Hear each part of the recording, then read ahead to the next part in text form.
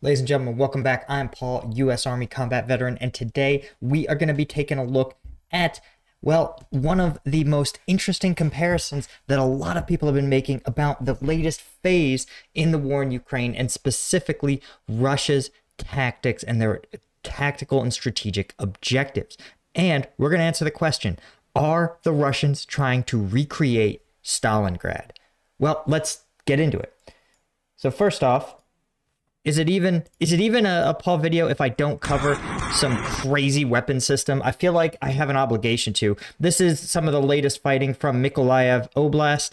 I don't know why I have the headphones on, honestly. There's not really any benefit to it, right? You can hear there. This is just a crazy missile system. I mean, look at this.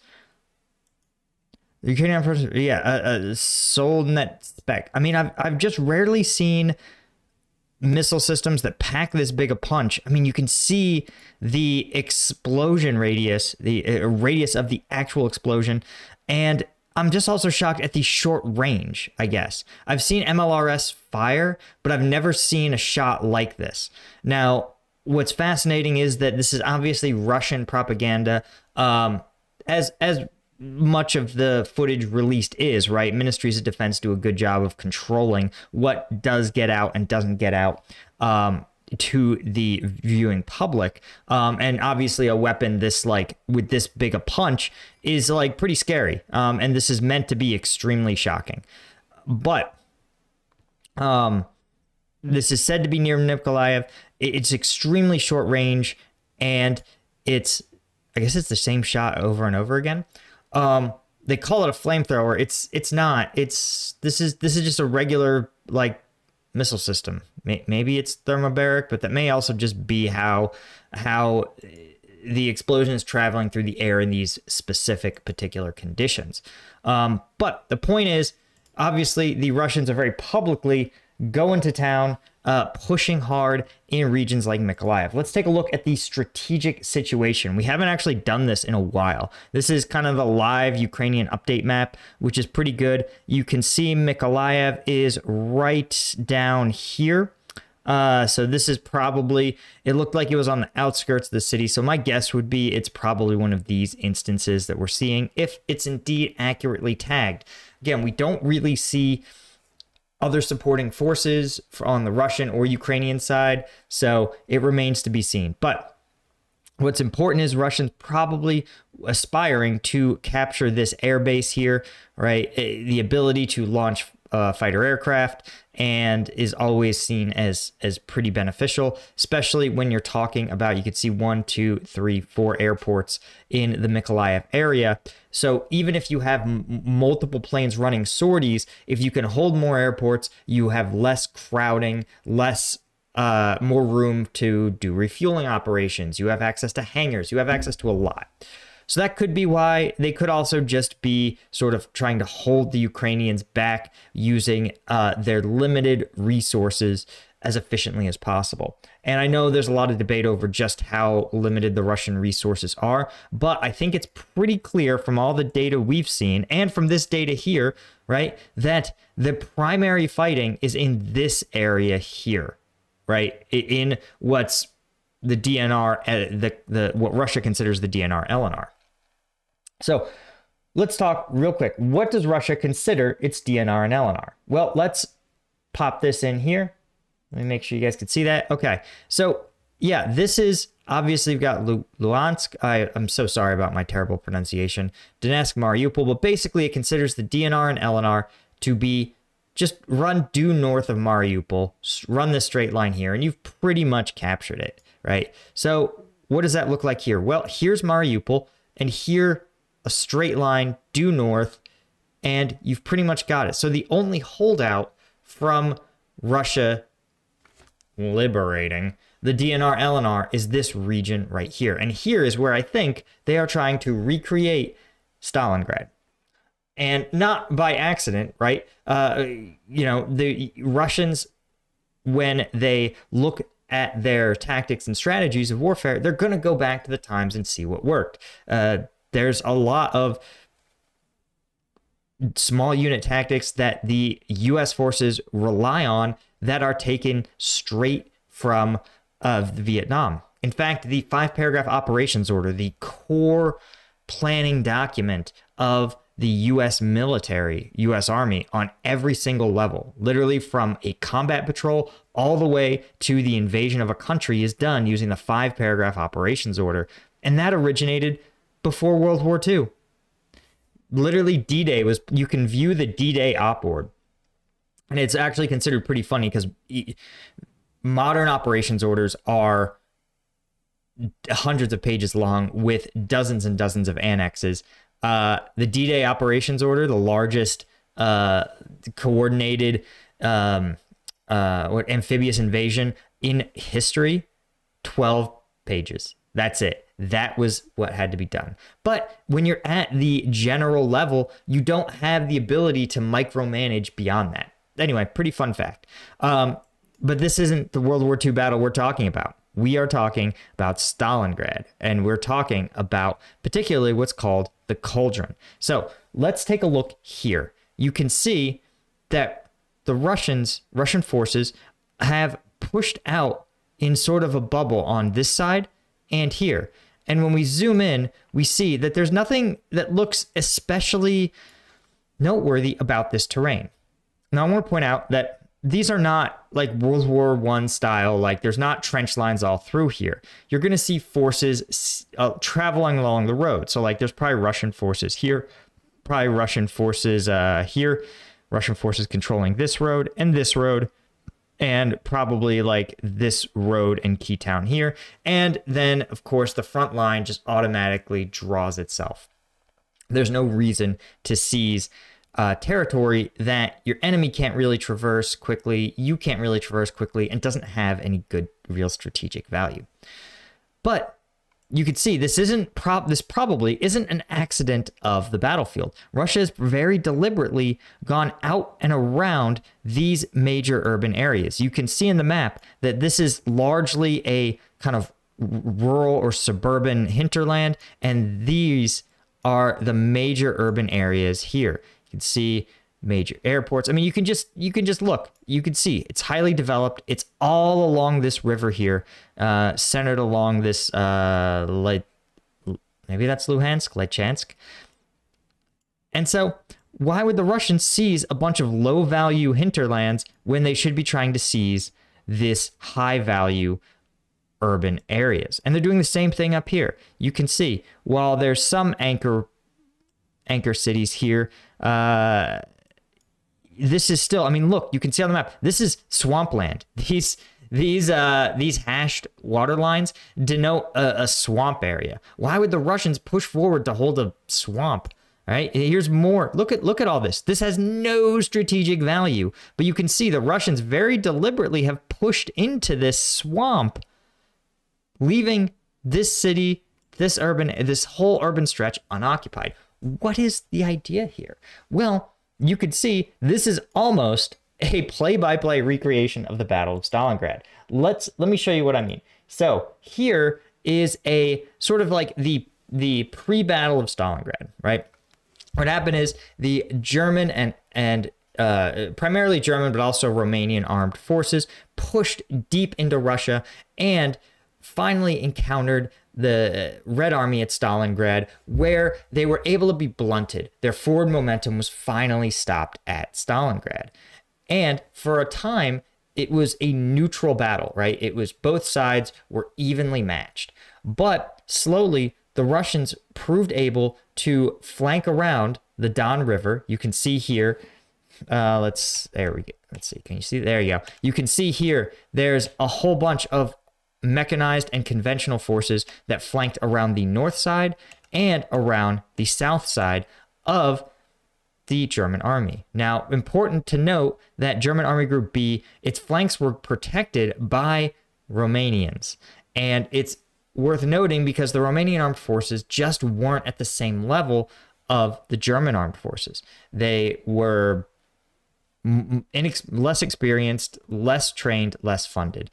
So it meant that while fighting the elite German army, the 6th and 4th, in Stalingrad would have been an extremely difficult and was proven to be an extremely brutal battle, the Russian armed forces realized they had control of the Volga. The Germans were not going to cross the Volga. It was too slow, too complicated, too difficult to do so. And so instead, the Red Army said, you know what? We are just going to go around and we're going to attack the Germans where they're weak, not where they're strong and prepared to defend. And that was their Romanian army allies. So they flanked around, they pushed through the Romanians, pushed them out, and finally cut off the 6th and 4th armies from the larger Army Group B. In the process, doing a lot of damage to the Romanian armed forces. Now let's see what happened after they had completed their encirclement. You could see here, the German 6th and 4th armies were consolidated, trapped, pinned against the Volga, and surrounded by Soviet forces, who, here's the thing, you could see there was only 2 airports that they had access to. And the German high command, their plan, right, was actually, there's airport 1, airport 2. German high command's plan was to try to resupply the entire 6th Army via aircraft, which was not even theoretically possible. Even if every aircraft was to fly on at the maximum limit of missions it could possibly fly, you just had a reality that you're talking about tens of thousands of soldiers who need just the 300 calories to survive and sustain life is tons and tons of food a day. And you can't get that via aircraft. Germany at this time didn't really have heavy lift transport aircraft. And even if they did, it just would not have been possible to land enough aircraft at these sites at these 2 airports, unload them, turn them around, and fly them back out. Just wasn't possible. So what you had is the 6th Army was slowly starved. Not proverbially, though they were proverbially starved. Their tanks were starved of fuel, for example. Their artillery starved of rounds. But they were also literally starved. Their soldiers literally ran out of food. And the longer it went on, the more hopeless the situation became, the easier it became for the Soviets to achieve victory. So that by the time, the fighting that took place was minimal, right? It was absolutely minimal. It was artillery attacks. It would have looked more like, again, the fighting around here. Just routine sort of operations trying to keep the 6th Army from being able to lower their combat posture. And finally, after weeks and weeks of limited food, running themselves out of ammunition, defending constant harassing attacks, the 6th Army wasn't in a position where it could defend itself from anything. And the Soviets achieved most of their strategic effects without actually engaging in a direct push on the enemy, right? They literally, by just cutting them off, and they also had some help from weather, it's worth noting. The Russian winter is brutal, and trying to, for many, many days and weeks, aircraft couldn't even fly into Stalingrad from German air bases because the weather just wouldn't allow it.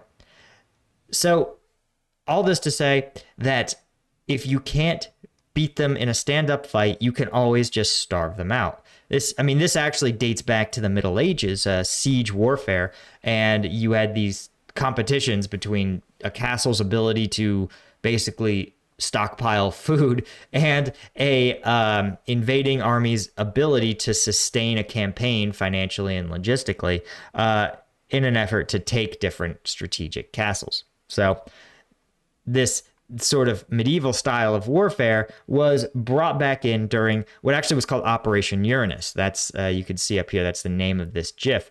That was the Soviet encirclement of the 6th and 4th armies. So do I think the Russians are trying to recreate this? I think it absolutely is the case. Why? Because we looked on the map, we found that this little chunk right here is sort of, in a lot of ways, the missing piece of the Russians completing what they've now said. They've sort of changed their objective and claimed that all along their goal was to seize the DNR and LNR from Ukraine And you can see you run this line straight up through Mariupol, and this is kind of the last area holding out. So the Russians really, really would want to be able to lock this cauldron, is what they called it in Stalingrad, lock this cauldron up and allow the remaining Ukrainian forces to lose most of their combat power through simple logistical attrition. Now, as we've seen in Mariupol, it's not World War II. Small numbers of soldiers with even limited resupply can cause a lot of problems for attackers. And the ability to isolate defenders from air support is actually is not like it was in the Second World War. In fact, even just a few years after World War II, the Soviets decided they were going to do the peacetime version of the cauldron with the erection of the Berlin Wall, and the U.S. Where they basically cut off Berlin from the rest of Germany, and with no ability to get food, and their goal was to have Berlin yield and join the Russian-backed East Germany. But the U.S. proved that no, with the right amount of resources and heavy lift aircraft, and obviously not being engaged in combat, they were able to resupply the entire city of Berlin through an entire winter, in fact. And food, coal, everything it needed was pushed through the Berlin airlift. It was a massive effort, but it proved that even with just 5 or 6 years of advanced aircraft advancements, better logistical planning, and more resources that the Germans really didn't have because they were fighting wars elsewhere, you could in fact sustain an isolated pocket of people for indefinitely using aircraft. So even if this were to get cut off, it's not clear that they would have a Stalingrad-like situation where they were able to bleed out the defenders. As we've seen, Russians don't really control the air. The Ukrainians are able and willing to efficiently resupply their defending forces, especially on the defense, right? The Ukrainians don't need to, for example, tons and tons of fuel. They aren't that mechanized, especially on the defense, and especially in urban warfare. So it's not clear to me that even if they were to complete their encirclement Stalingrad style, that they would be able to successfully starve out the Ukrainian defenders. Now, guys, I want to take a real quick sec and just talk. If you guys haven't noticed, in the last 18 months, my channel has blown up. I've gotten over 20 million views on all my channels. And I've actually have 4 times now monetized YouTube channels. So I have sort of a method for how to grow and expand channels. And I've learned a lot of lessons, and I've taken all of it, put it into a single masterclass. The link is in the description. It's 50% off, and it's already cheaper than like any other YouTuber's masterclass. Because again, my target audience is like I was. I was a regular guy working a day job who wanted to start YouTube on the side, and all I had was a webcam and a headset and knowledge. And so if you're like one of those people who says, hey, I have this knowledge, I have these opinions, I want to share it, but I don't know how to be successful on YouTube, that's who I've designed the course for. And I'm so sure it'll work, actually, that if you take the course and in 6 months of putting content on YouTube, you haven't made back the tuition, I'll refund your money. So seriously, take a look in the take a look in the description. There's no risk to you, and it would mean a lot to me. Plus, to see you guys succeed, especially when you're successful, right? Send me a message. I want to know. I want to be proud of my students. Anyway, okay. So, what would they have to do to close off the cauldron? Well, here's the nice thing. The nice thing for them is that there's not a lot here. There's a couple of small towns they'd have to seize, and the entire area, you can see here, this is 1 mile. So we're talking about maybe 10 miles of area to cover. So, but as we know, seizing rural territory, it can be easy and hard at the same time. And I say that because look at all of these sort of undrivable, swampy, open areas. Now, we know that Russian tanks and vehicles, right, they're primarily an armored force, they need to push down these roads. So to seize this area, you basically are going to have to push down pretty much this main road here, this main road here, and I imagine there's some smaller unmarked roads, but that's what you're going to have to push down. So it's sort of like you having a heart attack. The danger is when you don't have enough blood supply to your heart, and even if you have enough blood, if it's trying to get to your heart through little narrow arteries that are narrower than ever before, well, it means that even small problems can create huge shortages. So in a way, it's almost easier to push through a city where you can always turn and find a different route. Pushing into these rural areas, you have no choice but to fight tooth and nail. It's no secret. Once you start driving down this rural road, just like the rural roads in every country, once you start driving down these rural roads, people know. If they see you driving here, and we'll get this nice and big. They see you driving here, you have no choice. You have nowhere you can turn off until you get here. So what does that mean? Well, it means that you can be ambushed a lot. And so the Russians actually probably have their work cut out for them. Especially you look here and you can see they're pushed right along to this river's edge. So chances are they're going to have to do a pretty hairy river crossing, which if you've seen my previous videos, you know it's also kind of tough for them. So this is a long way from being almost encircled. But I think it's the larger Russian objective. And I suspect that if they're able to do so and are able to close off and seize this urban area here, this kind of urban strip along the, I think it's the Don. I can't speak Cyrillic, I don't know. But if they could seize this strip along this river here, they will probably declare victory. So anyway, guys, thanks so much for joining me. If you guys want some breakdowns of combat videos that are just a little too spicy for YouTube, you want to check out the Patreon. Link is in the description. Thanks so much to my Lieutenant Tier patrons. I'll see you in the next one.